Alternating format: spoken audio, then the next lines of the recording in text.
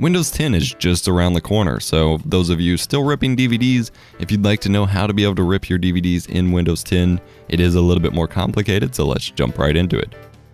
For this, we will be using the WinX DVD Ripper software from DigiArty. You can find the link to it in the description below.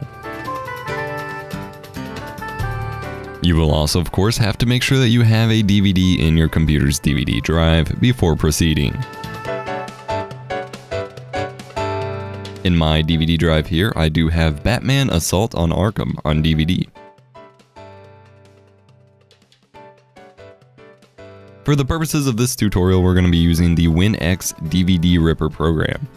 So you're going to need to download it from their website and go ahead and install it. This installer does not install any sort of bloatware or adware or anything, so it's generally safe to just hit next going through the installation.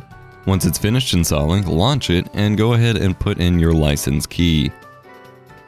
And then hit activate. Now to rip your DVD, go up to the top here and click disk, assuming your disk is in your DVD drive, and find your DVD. It's probably going to have a title similar to the actual movie name. My DVD drive is in drive D and it says Batman Assault on Arkham. And click OK. And it's going to load up your DVD, you're going to hear it spin up. And then it's going to ask you to choose a profile of what you want to rip it to. You can either do a full backup to a literal DVD file, or you can rip it to various video formats for YouTube, your iPad, your Android tablet, etc. Lots of different presets. I'm going to be setting up a very high quality 720p rip for my computer.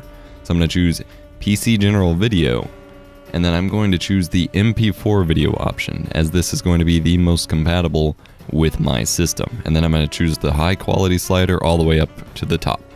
This affects how quickly it rips, so if you want a lower quality video but you want it to rip really fast, then slide the slider the other way.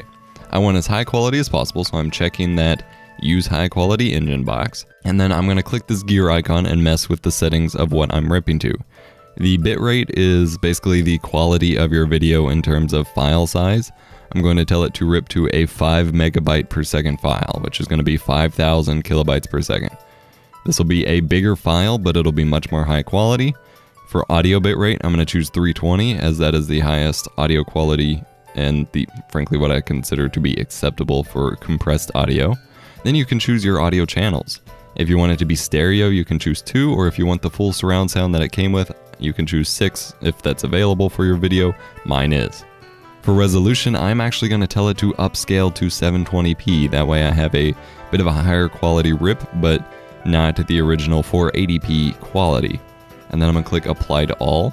And then you can check if you want any of these sub videos that aren't your main movie, but I'm just running with the main movie. Then down here at the bottom, choose your destination folder where you want it to rip to. I'm just going to make a folder in my videos folder called DVD Rips. And click select folder. And you're good to go. And then over here you can again choose high quality engine if you want it to be as high quality as possible, how many CPU cores your computer uses. My virtual box that I'm running this in is a quad core, so I'm telling it to use all 4 cores. It'll make it go faster. If you want to do other stuff while you rip your DVD, you can set it to a lower amount of cores. That way it uses less of your computer. And you can also tell it to turn off your computer after it finishes ripping your DVD.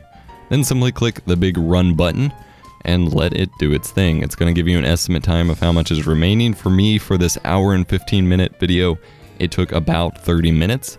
I do have a very fast 8-core computer though, so it will depend on your computer specifications. Let it rip and do its thing, and then when it's all done, you're going to have a playable MP4 file of your movie.